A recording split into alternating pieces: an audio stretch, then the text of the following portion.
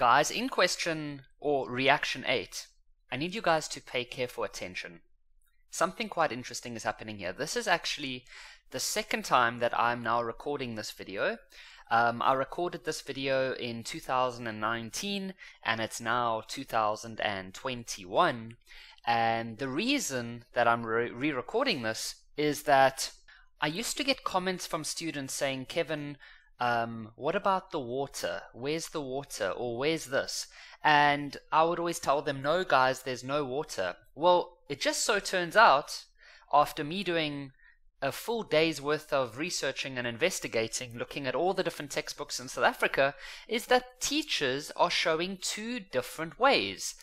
Now, technically, both methods are correct, but as a student, it might come across as very confusing.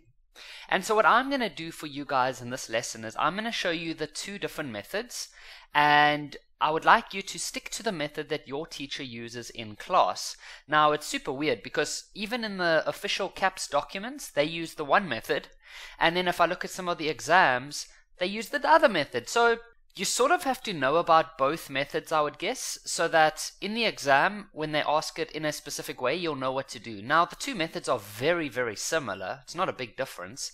It's just the way that we write it out. So let me show you. I'm going to start with the first method, and I'll call this method 1. Okay, so with method 1, we are going to go from a haloalkane to an alkene.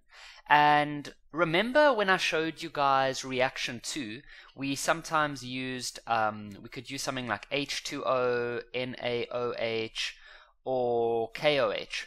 And then I told you that the NaOH and the KOH must be very dilute. Okay? So now, the reason I need to mention that is that in this reaction, we're going to use KOH or NaOH. But now, you need to make sure that these are concentrated. Okay, now we're not going to use both of them. We're just going to use one of them. So I'm going to choose NaOH. Okay? So I'm going to choose NaOH, and I'm going to write out the products. Okay, so what happens is that we're trying to develop an alkene, and so we're going to have to get rid of this Cl, and then we'll get rid of an H on the carbon that is next to that. So it's this carbon that's losing the Cl, and then the carbon next to it would lose an H. And so the product would be C, H, H, C, H, C, H, H, and H. And so what we should identify is that we've lost something over here and we've lost something over here. So what that now means is that these two carbons over here only have 3 bonds. And so to fix that, we put a double bond. Alright, now we need to give out the other products. And so what we must identify is that, or a common mistake, and this is where the whole issue comes in, and I'll show you in method number 2 that I'll do down here, and I'll try to help you to understand. But when you write this out and you actually show this as a reactant, then this Cl is going to bond with that Na, and this H that we knocked off is going to bond with that. And so we're going to end up with NaCl as another product, and then H2O as the third product. Okay?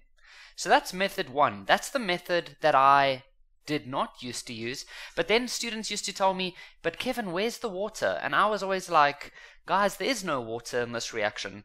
But then, as I said, I did lots of research because it was becoming really frustrating for me because these students really felt like there was a water. And I was like, no, there's not. And then after doing lots of research, I looked at all the textbooks in South Africa, and half of them, literally half of them, do the one way and half of them do the other. And as I said, both methods are actually correct.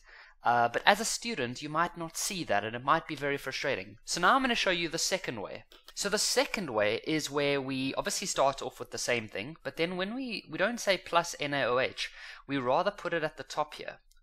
So we show that it's not reacting with the molecule, it's almost acting like a catalyst in a way.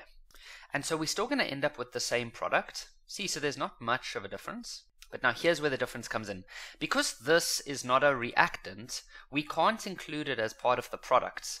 So the only product that we are going to be able to show is, we're going to say plus, and then what happens is that this Cl was eliminated and this H was eliminated, and so we are going to pretend that those two have joined together to become that. And so that is the only product. Okay? And so these are the two different ways that you might see. Either your teacher shows you this method or your teacher shows you this method. Both of them are technically correct. And so maybe what would be really cool is you guys could leave a little comment under this video and let me know which method does your teacher use. I'm very curious just to see. Now, I also want to talk about the overall name.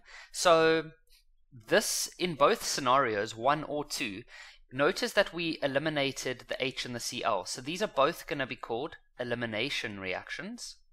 And specifically, we're going to call it dehydrohalogenation. And in both of them, you must know that we're going to use a concentrated base. Now, I used NaOH, but you could have used NaOH or KOH.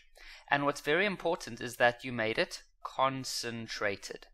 Remember, guys, what I'm showing you now is for both of these methods, for number 1 and number 2. Okay, so we're going to do it for both methods. You're going to use NaOH or KOH, and it must be concentrated. Alright, so reaction 9 might look very similar to reaction 8. It says haloalkane going to alkene, and that's exactly what we've already looked at. But the only difference is that now we have 2 chlorine molecules. Now, since doing my research on reaction 8 and trying to fix all of those issues that students were experiencing, I've realized that this reaction is no longer going to be examined, and so good news, we actually don't need to know this one. And so where I originally said that there are only 13 reactions, there are going to be 12 that we are going to be focusing on.